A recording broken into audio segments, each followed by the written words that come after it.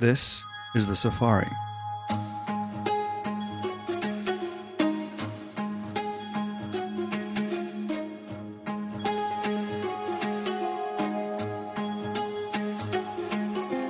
The Safari is a tour around the consumer, brand, and retailing industry. And we have the great privilege here at my company, Traub, to really be exposed to many of the great minds of the industry who are forming and shaping the future of many different parts of the consumer, brand, and retail world. And I felt it was quite interesting for us to be able to not only learn from all of those people as we do every day, but memorialize it into a podcast, which could then be shared with many of our friends and clients and you, obviously, the listener. Ken Himmel is the CEO of Related Urban, which is the famed developer behind the Time Warner Center and Hudson Yards, which opened recently this year. The interesting thing about Ken is that he is equal parts real estate guy as well as operator. He owns and operates 15 restaurants, and I think that really differentiates him in this world of real estate and retail because he really sees both sides of the table and really acts accordingly. And I've had the pleasure of working with him for 20 years nearly, and there's a lot you can learn from Ken Himmel, so stick around. Ken, thank you so much for doing the Safari. Happy to be here this morning. No, it's a real pleasure. As one of someone who I consider a mentor, it's just really fun to have some time quietly to chat and get together and talk about all the things that we have spoken about for at least 20 years, I think, at this point. So I love the fact you've got a photo of Marvin up here on the walls. Yeah. That's inspiring to start the discussion. Yeah, there we go. He's going. We better do a good job, right? So, I've often felt about you that you are a sort of a merchant real estate developer. You have that left and right brain, which is such a unique talent, I think. And this notion of the merchant developer as well, the idea that you actually care deeply about the products and the consumers. And talk a little bit about your philosophy first, because you have been doing this for decades and you're one of the probably most well-known mixed-use developers anywhere on the planet. But there's a secret sauce to it that you might not find to be rocket science, but to many it's kind of different. Probably it starts with my background, right? So coming out of graduate school at the hotel school at Cornell, so it's about hospitality to begin with, which ironically enough, when you look at the world today, think about this for a moment. Who's running Hudson Bay, Saks? Who's running Bloomingdale's? 2 Cornell hotel school graduates. Mm-hmm. I'm obviously not running the retail side of the business, but obviously I'm very involved. But coming out of that hospitality background has always set me up to care deeply about my mix of programming in the projects, which doesn't always start with traditional retail or department stores, even when department stores were popular, but started actually with hospitality products. So I began with hotels in my projects. I began with, as an example, in Chicago at the Peninsula Hotel on Michigan Avenue. And then what did I do? I put Tiffany's and Ralph Lauren at the base with other retailers. Even at Copley Place in Boston, right? I started with a Westin and a Marriott Convention Hotel across from Prudential Center, and then added Neiman Marcus to the mix along with other retail. So hospitality's always been a major part of it. And of course, when you move from hotels, you immediately go to restaurants, which has been a passion of mine since I was a young kid. I've always dreamed of being in the restaurant business. Never really wanted to be the operator, but I love the creative part of the business. I love creating different concepts. And though you are an operator. Well, I am, exactly. You don't always choose to be the operator, but sometimes de facto you become the operator. How many restaurants do you have? I'm involved now either in owning completely or joint venturing and managing about 15 restaurants at the moment. So you're an operator. Yeah, it's gone a long way. But that actually is a very critical part of how you put these projects together. It's funny. This morning I was working out this morning and I had the news on, so I saw this whole 10-minute gig on American Dream over in Jersey, right? And it's like somebody thinks they've discovered something. It's an amusement park. At some point, they're going to add retail to the mix, but it's all about trying to provide some entertainment programming for people. My choice, my program of choice for entertainment has always begun with the hotel and restaurant industry. And if you think about it, you can provide people with such a wide variety of program options in food and beverage. It's almost unlimited. And, Hudson Yards probably speaks to that the best of all the things we've done. So now, when you get to the merchandising parts of the project, which is critical in any kind of a shopping center, notice I never use the word mall. I've known that. I've been reprimanded in the past. Anti-mall guy, which I've been for 40 years. But today, and your firm, you and Kelsey have been very involved with us in trying to explore new brands, new ideas, online retailing. But you still have to begin with a traditional basis of retail.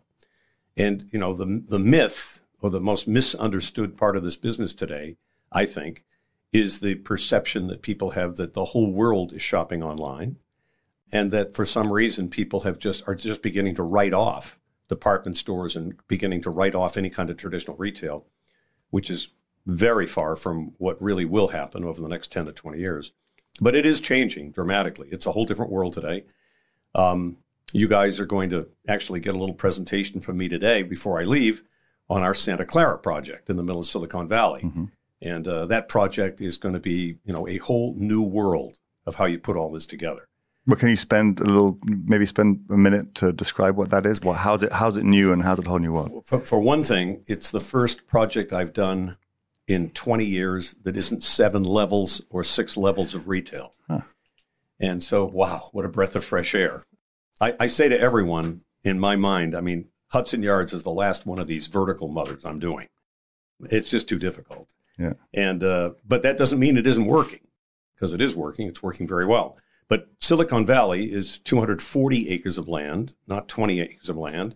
It's 13 million square feet of development, and it's a city. What's missing south of San Francisco is a city. Nobody's ever built a downtown. It's full of a couple of major malls. It's full of lifestyle centers, but no one's ever really built a city. And so we've taken 8 years to get the approvals for the project. We've got all 13 million approved, and we'll be breaking ground on the project this summer. So it's all ground level retail, and the ground level retail forms the basis of every single mixed use block in the project. 2 major hotels, a 480-key Conrad hotel will be our flagship convention hotel, an Equinox hotel, no surprise. Yeah. Entertainment program. You know some people there. And we partner with everybody there. And major entertainment program. I should also say every single project that I've ever done in the last 40 years has also been either anchored directly by us or anchored because it's in the immediate zone of a cultural program. So whether it's Back Bay Boston with all of the music centers that are around us, or the Boston Public Library, which is a major center, or Time Warner Center, right at Columbus Circle next to Lincoln Center, and with jazz at Lincoln Center, integral to the project. And then look at Hudson Yards, right? We've got the Shed, and we've got the High Line, and we got the Vessel. So it's finding ways to really put unique programming together, but again, and also fundamental, incredibly great planning, incredibly great public realm design, and great architecture. So when you wrap all that up, I think you use a term that is placemaking. And our late, dearly departed Howard Elkus and you really just started every project thinking about placemaking and what that word meant to both of you. And let's spend a second remembering Howard and how his philosophy as well guided you in everything that you did. Ironically enough, I was just having dinner on Tuesday night at my new club, the Wine Spectator Club here in New York at Hudson Yards. And I had dinner with my long time closest attorney friend, Nina Matus, who was so close to Howard, and she basically did all of our legal work on all of our projects. So we lived together, all of us. Howard was a very rare human being, just as Marvin was a very rare human being. Matter of fact, Marvin and Howard were obviously dear friends. Howard had that rare combination of he was an architect, he was an engineer, he was an interior designer, and he was an artist. And when I say all of that combined, literally we could take a project and Howard could sit with me at dinner and we would sketch all night. And through a dinner, many times restaurants weren't happy because he ran out of paper and was using the tablecloths. But literally, he would really take the vision and test the vision and move it in all different directions with me on programming. And literally, he would sketch out solutions right there with me, which is something that's, of course, a very rare talent. Yeah, I remember being rare. with him and you all over the Middle East, and he would run up to people in the most conservative of countries in the Middle East. I remember being in Saudi Arabia, and people are very private and conservative and covered. The women had been then at that point. And he would run up to people and say, "Hey, what do you like about this mall?" And he would get inspiration out of everybody and everything. The most curious and wonderful human being. And so, coming back to this, what I'm now sort of calling retail hospitality. Marvin obviously famously was all about retail theater, which obviously people in the whole industry tried to mimic. And I think maybe it's become a little generic at times. But this notion of the morphing of hospitality and retailers, as you just alluded to, two major CEOs in retailing coming out of hospitality. But it's more than that now, isn't it? I mean, it's about the placemaking, the environment, the need to be in a place is something that the hotel industry has really. It's all about that. There's nothing different. Yeah. So how do you get people to want to be there for some reason other than the product you're selling? Right. It's almost as if the retail, the drive to convert traffic to convert into sales becomes secondary to what is it that's bringing your best customer there. Best example in today's world, at least that I'm living with, is Hudson Yards, because getting the wealthy, serious shopper from the Upper East Side and from Midtown East Side and from Upper West Side to move past their traditional shopping habits, all the best on Madison and Fifth, and to get them to actually experience something like Hudson Yards is primarily driven by the restaurants, is driven by the Shed, a cultural facility, and that gets them there in many cases for the very first time, and they wouldn't come otherwise in many cases. But when they come, they suddenly, their eyes open up because on the 5th floor and the 6th and 7th floor is probably the most beautiful Neiman Marcus store anywhere in the country. They just didn't have any idea it was there. Yeah, that's amazing. So talking about convergence, because retailing and hospitality, but also real estate developing and operating. We touched on it earlier, but related is a rare animal. I think around the world, actually, you're seeing developers following suit in Canada, in the Middle East, and in the Far East. People realizing, maybe we should get into operating or buying or investing in companies. But, Related has invested in and then even bought companies that might serve the greater purpose of the amplification of the podium. Right. Equinox is an example of one of the first instances which led to SoulCycle and Rumble and other things like that. And now Equinox Hotels. Of course, yeah. So talk a little bit about that evolution, how Steve Ross, who's obviously incredibly talented in this area, who's your partner, how he felt and how he had this trigger and what led to where you are today in that regard, in that sort of morphing of real estate and strategic investments and operating platforms. So ironically enough, it all began when I got a phone call, 1997, so 22 years ago. And the call was to come down and join him in trying to compete to win Time Warner Center at Columbus Circle, which we were very late in the game. Matter of fact, there were 8 other bidders. We were the 9th bidder. All the traditional names that you'd expect: Trump, Tishman Speyer, Vornado, Boston Properties, Gerald Hines. So all the major, New York and international developers. And we put together a scheme, and we won the scheme because of, obviously, Stephen's gravitas and experience and reputation here in New York. But he really hadn't done much by way of retail, especially vertical, and hadn't done much by way of cultural, and hadn't done much by way of restaurants, and really hadn't done any hotels. So I teamed up with him, and the kind of connect the dots was Howard. And Howard and David Childs from Skidmore, Owings & Merrill all got together, and it was one of those very rare chemistries where all that unique programming, and at the end of the day, adding jazz at Lincoln Center and not trying to place it on the ground level of the project where everybody else would have tried to do it, placing it at the top of the project and making it an anchor that would draw you up.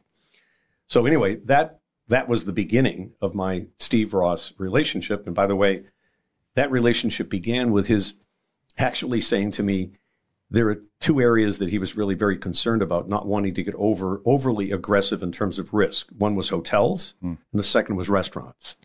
Fast forward 23 years later. You've had him well exposed to that. He's bought into the game.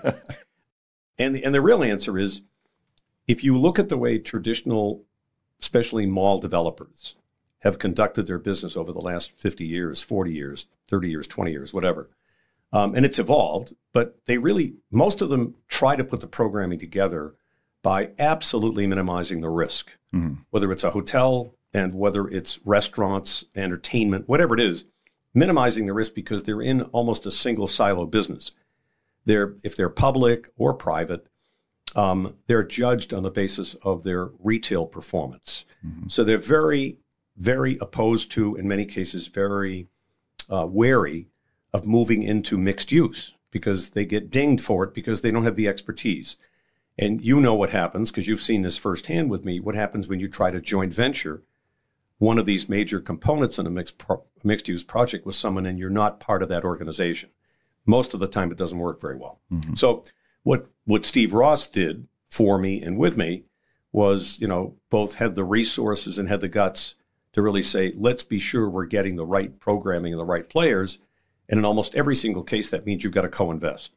In some cases, like in the case of a Thomas Keller restaurant, like Per Se and Bouchon and now Tack Room, we are the most significant investor.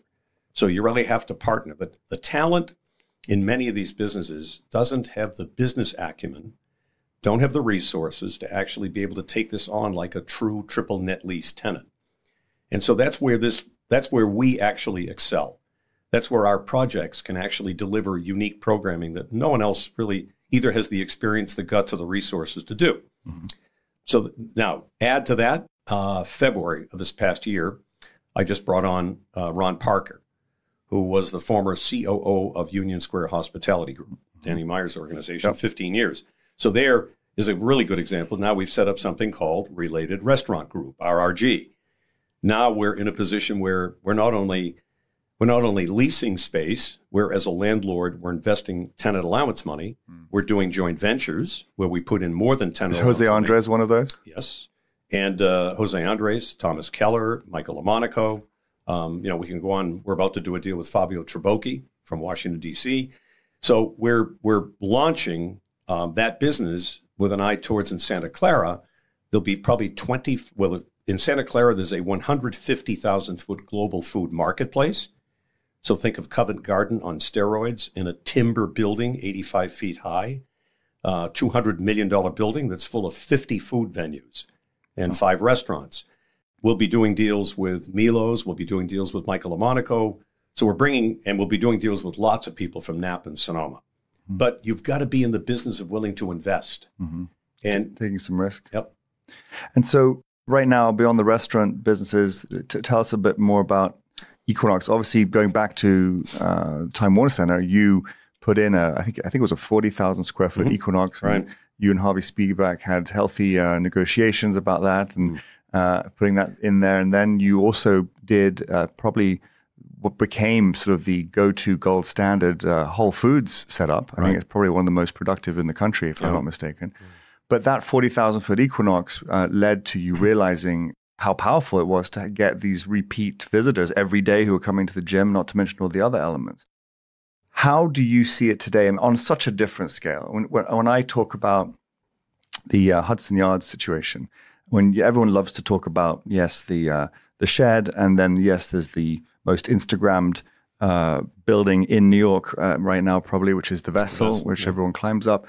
But there's also the observation deck, which actually is accessed through the retail, and I think that's probably going to be one of the most visited tours. I mean, all the rest of it's great, but being able to see the rest of New York and every single other major landmark from your center, from the roof there, probably the highest in the city, actually, I think. City, yeah. I mean, that's going to, those sort of different elements all converging in one environment have to be just a machine of traffic. I mean, you must be overwhelmed with traffic.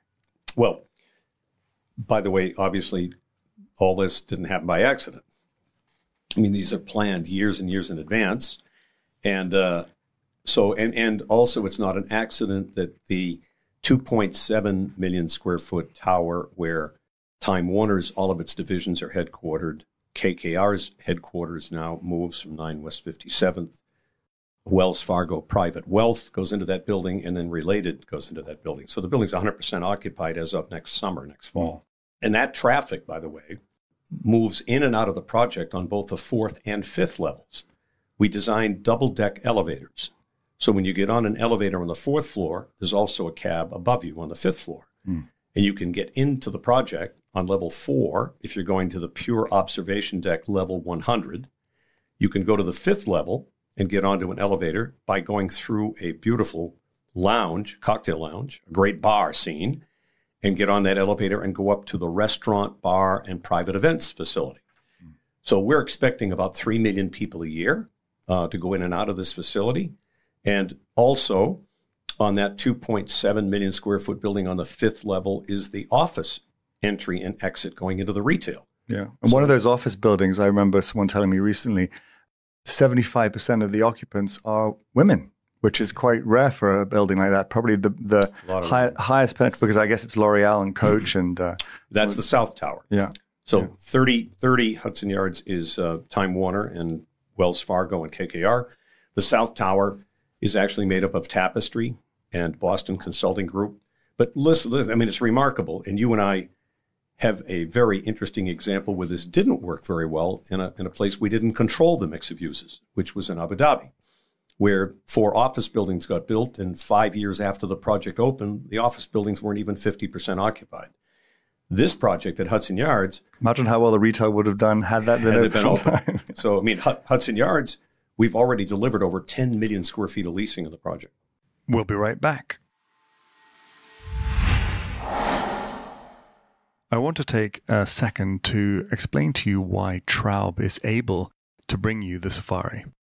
We pride ourselves in being at the very center of a very global, very complicated consumer and retail landscape. And in our travels, as we help think, manage, and expand businesses in many different channels and geographies, we're able to meet and learn from some of the great minds in this industry, and it's really wonderful to be able to bring them to you. And in doing so, I hope that you, the listener, will be able to learn a little bit more about what we do at Traub as well. Back to the safari. And so, Related and everything going on at Hudson Yards has really become the sort of the pinnacle of all of your activities, I believe.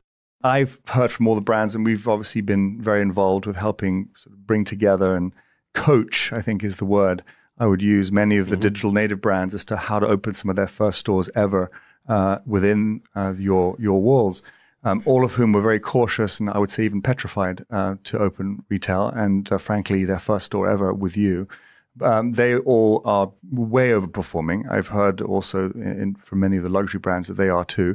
But there's always this sort of mixed reviews on how things are going. And I'm based on all my independent views and knowledge, know that it's doing very well. But talk about, whether it's traffic or sales or statistics on that, because let's put that to rest. Well, you probably never put it to total rest, right? Because there's always the naysayers who think they understand what's going on, but they don't really have the facts. The facts are that we're taking an average on a low day, 45 to 50,000 people a day through the project. Mm-hmm.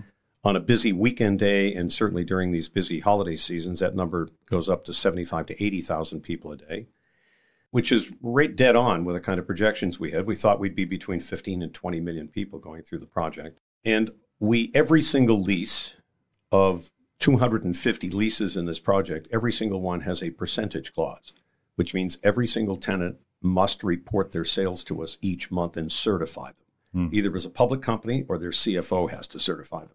And then we audit everything. So I'm not guessing when I talk about this.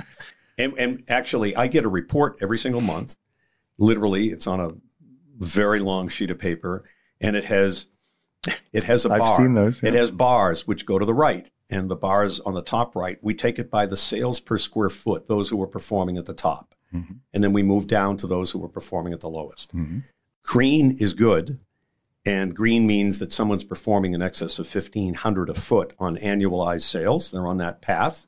And by the way, when we report now for October, November, December, we've been open since March. So it's not just a 2 or 3 month opening trend. We're now looking at 9 months of actual. And I can tell you that 80% of the chart is green, which means tenants are in health ratios that are very healthy. For the most part, those are tenants that will be doing between $1,200 and $5,000 a foot. Mm-hmm. Predictably, as you would guess, the $5,000 a foot is on the first level in the categories of jewelry and jewelry and accessories. But remarkably, and I can't tell you, obviously I can't use real numbers here with Neiman's, but I can tell you that at the moment, we expect to finish our first 12 months, and they do about 25% above plan. Mm-hmm. And the plan was very respectable. The plan, if we'd met the plan for Neiman's, it would have been in one of the top 12 stores in the country, which means if they hit their numbers, it looks like they'll be well within that top 10. So the business today is, as you said, varied in many parts of the country. You even related is also in Europe, and I'd love to understand sort of some of the things that you are seeing coming down the pike in, yes, your business, but also when you are always looking at the consumer and the things that they are looking for. Where are you seeing change and flux, and how are you sort of chasing the puck a little differently than maybe you have over the last 10 years? Very differently. I think and again, I'm going to use Santa Clara as the best example because I've been on this for 8 years getting it approved. In the last 24 months, as it looked very positive that we were going to get the approvals, it became quite real. I mean, today, we don't own the land. It's a ground lease with the city of Santa Clara. So when I tell you a number, we have over $125 million invested in the project, and we haven't started construction, and we don't own the land. So you can imagine how much of that money has gone into design, planning, conceptualizing and visualizing, and market research. A lot of money has gone into market research and testing what we're doing. Mm-hmm. So I look at Silicon Valley, and I look at this project. Now, by the way, here's this incredible city called San Francisco, which is just north of us. But San Francisco, like a lot of cities, Los Angeles, San Francisco, a lot of cities are having a tough go of it. Mm-hmm. A lot of issues, right? A lot of issues with poverty, a lot of issues with crime and security. Yep. And yet the demand factor for these cities has never been higher. Meaning you look at New York and you look at San Francisco, you look at Boston, you look at Chicago. I mean, people want to live in these cities.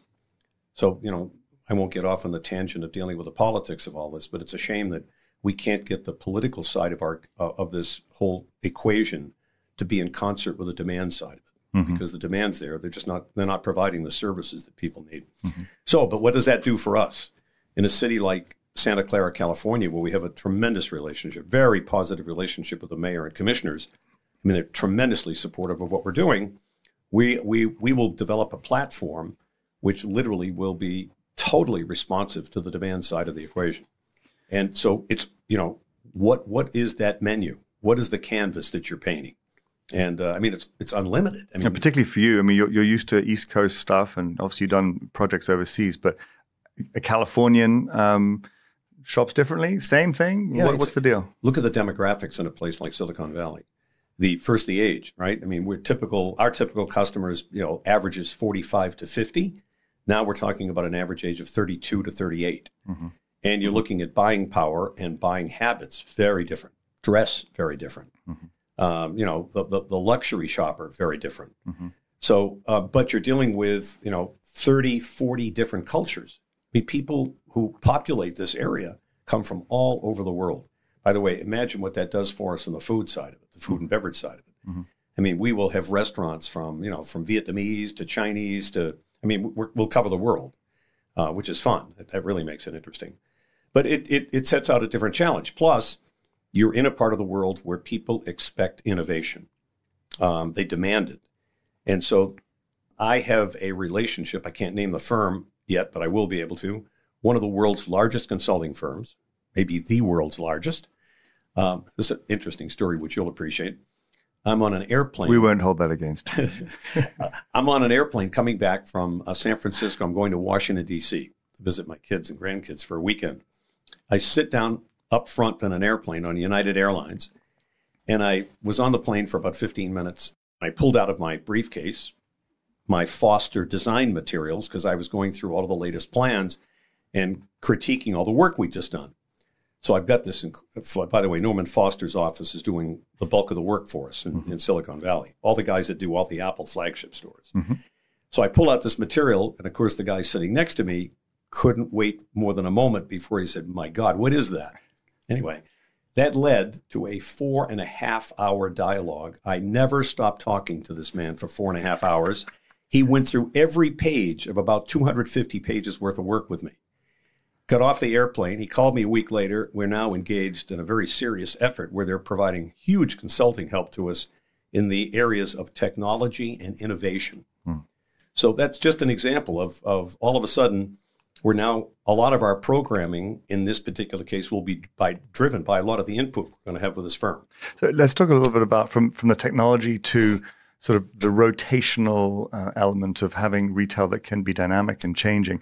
You've always used a term, remote merchandising unit or RMU, to have these smaller units within the main general flow of the malls or the shopping centers.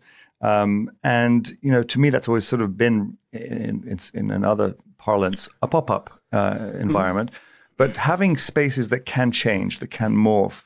And you've done some of this at Hudson Yards, but how do you see whether it's event space, changing space, dynamic space?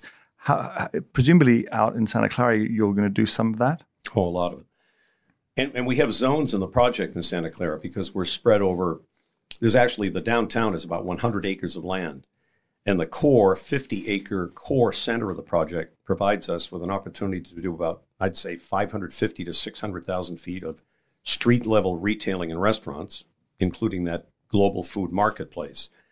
But we'll have zones of the project where, quite literally, because we can provide attractive economics. The heart of the project, the rents are at the highest because that's the highest traffic areas.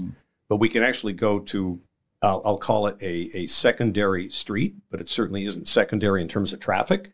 But we're able to provide economics to people.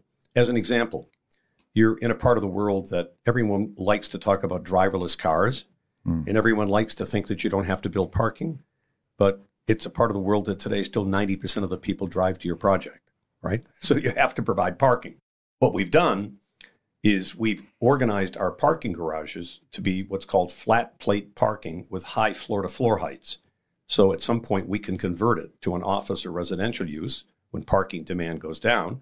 But at the beginning of the project, all of the ground level of these projects is retail and food and beverage. You don't know that you're walking around a parking garage. That area of the project has very attractive economics, and that's where we expect to have a lot of our innovative young retailers. So what are your friends in Silicon Valley saying about whether it's an if or a when on self-driving cars? Because obviously if that does happen, the shift in real estate values in dense urban centers and maybe there could be even a renewed exodus to the suburbs where people could be driving themselves in from the suburbs. What's any intel on that? I don't know any more than you really do, even though we're in dialogue with the Teslas of the world. A company called Lucid Motors? Yep. I'm just with them in their headquarters 2 weeks ago. I mean, they're all into this. I'm doing a lot of work with Daimler, so Mercedes as an example, which is trying very hard to innovate all over the world. They're all predicting. It's sort of like looking at online sales, right? It's like looking at e-commerce. It's got legs. It's going to take hold. But even today, when you and I ask people what they think the velocity and the percentage of sales are online, most people say 40 or 50%. You and I both know it's still under 10%, but it's growing at exponential rates. So 10 years from today, it'll be 25%. I think that's the same kind of phenomenon with self-driving cars. I think it's coming. Yeah, it's going to take time. But I think it takes time. So, and by the way, in all these projects, you can't just make a provision that says, I expect 10 years from today, self-driving cars are going to be here, therefore I can reduce my parking counts by 50%, because you can't get the approvals to do that. You still have to deal with municipality and approvals.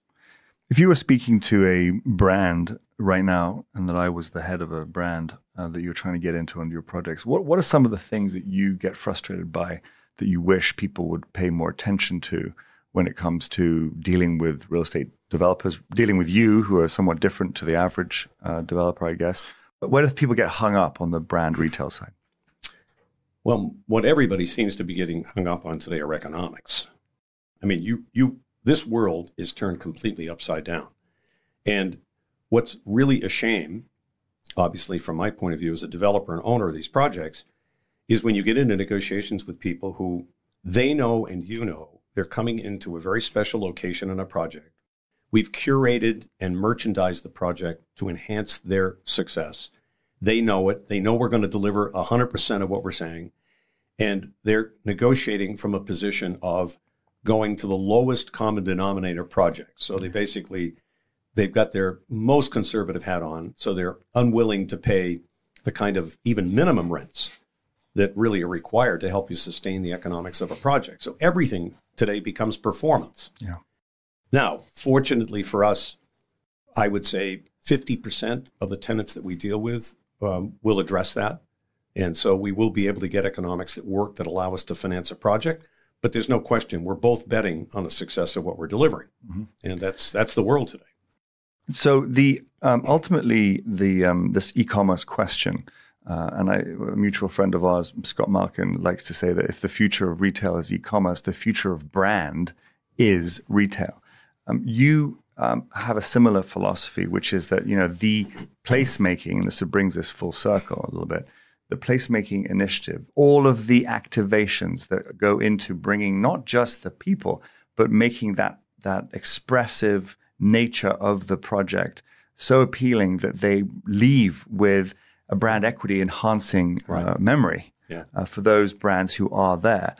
Give us your sort of structural view on how important for brand building the right kind of retail is. So it comes back to a whole compositional experience, right? Because it's not any one thing. It's the right composition and combination of all the things you do that somehow just get it right. People say to me all the time, why are you spending all this time and effort in the restaurant business? And it's because, and you just experienced my new Wine Spectator Club. I did. At 35 Hudson Yards. It's beautiful. So that may be the best example of this microcosm of why I love this business, that part of the business, because you're given a space, you're in a good location, a great location, but think how many people would come up with very different solutions for how to use that space and what it would look like. So it's the very special ability to have the taste level and the vision and the commitment to executing something from an operating point of view, that and having an architect like David Rockwell. But David's been there, by the way, 4 times in the last 5 days for dinner. He went there again last night. But I think David would tell you, the difference is the client. And if you've got the right chemistry with the right client doing the right thing, it's amazing what you can do. And it doesn't happen many times. Mm-hmm.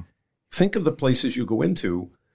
It's what happens, I think, when people arrive at Hudson Yards and they go into this great room and they haven't been there before and they start to move through the project. Even if they can't articulate it, there's something about the quality of what's in that space, the way it's designed, the way Howard and I did it, the escalators, which are almost entertainment driven, mm-hmm. As you're in the middle of the project, the quality of the materials and the content and the merchandising and the restaurants and Mercado. I mean, all the things that sort of bring it all together. Now, in Santa Clara, we mentioned this a little earlier. I mean, we will be developing remote merchandising units, and we're developing what's called pavilion buildings. So pavilion buildings are literally built around the character of a retailer, and they're only 1,500 to 3,500 square feet. And our public realm, which is made up of almost 20 acres of the whole site, will be filled with all these great pavilion buildings. And by the way, our inspiration for all that really came from spending weeks and weeks with the Foster teams in London. As we went to the parks, we went to the small public pocket parks, and we went to a number of projects that were small in scale, but beautifully executed and great materials. And when you see this, there's an architect in California I'll give credit to by the name of Howard Backen. And Howard Backen and I've worked together for years. He did all the original Williams-Sonoma stores and has done a lot of work for Restoration Hardware. Gary Friedman, mm-hmm. who's a genius in his business. Mm-hmm. And Howard's taste level... You built him a building in Palm Beach, right? Palm Beach, that's right. A Restoration Hardware mansion. Anyway, Howard Backen does all the beautiful homes in Napa and Sonoma and does many of the vineyards, all right? So it's all about stone fireplaces and beautiful woods and great stone materials. Feels Northern California. When you see the project I'm doing in Santa Clara, that's what it's all about. Yeah, that's wonderful. And so let's end on where we started on restaurants. Are any restaurants that you have been to that you do not own that have given you pause to refer them on to friends, whether it be New York, London, San Francisco, anything that you've been talking about? Well, because I've been a student of private clubs over the last 4 years, I've spent a lot of time on the club side of the business. And so London is probably still the best example, right? With Annabelle's, 5 Hereford, Pall Mall 57, and now Oswald's. So I love each of those clubs is a little different. Each of them is really focused on great service and great food, great menus. But there's something special about each of the interiors and the way that they deal with the programming. Mm-hmm. Annabelle's is, of course, the craziest, right? Because it's the biggest and it's got all kinds of entertainment components. But the club I love the most there today is Oswald.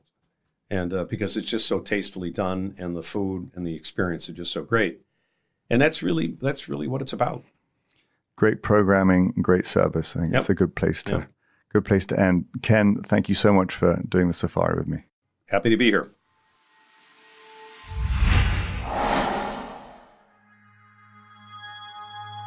If you want to learn a little bit more about Traub, you can go to traub.io, where you'll learn a lot about everything that we do. If you're enjoying the safari, please do share it with your friends and colleagues within the industry. And please also don't forget to subscribe and like it.